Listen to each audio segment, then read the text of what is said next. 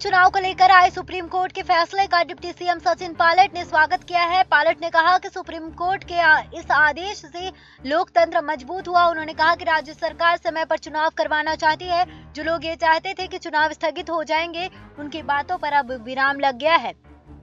Pilot ने कहा कि सुप्रीम कोर्ट ने उन नोटिफिकेशंस को वैध ठहराया जो पंचायतों को लेकर राज्य सरकार ने जारी किए थे।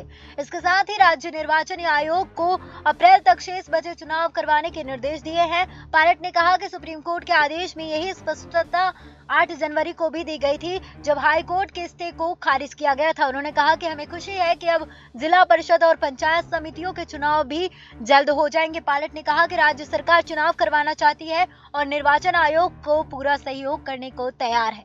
उल्लेखनीय है कि पंचायत चुनाव से वंचित रह रही सभी पंचायतों में चुनाव करवाने के मामले को लेकर सुप्रीम कोर्ट ने शुक्रवार को राज्य सरकार को बड़ी राहत प्रदान की है। सुप्रीम कोर्ट ने सरकार के नोटिफिकेशन के मुताबिक ही चुनाव करने के आदेश दिए हैं। अब राज्य चुनाव आयोग को अप्रैल के दूसरे हफ्ते में ही शेष बची पंचायतों में चुनाव करवाने होंगे। इस मामले में एएजी मनीष सिंघवी ने सरकार की ओर से सुप्रीम कोर्ट में अर्जी दाखिल करते हुए चुनाव से वंचित रह रही सभी पंचायतों में सरकार के नोटिफिकेशन के अनुसार चुनाव कराने की मांग की थी।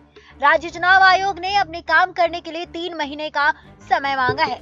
SPN 9 न्यूज रूम से श्रुति की रिपोर्ट।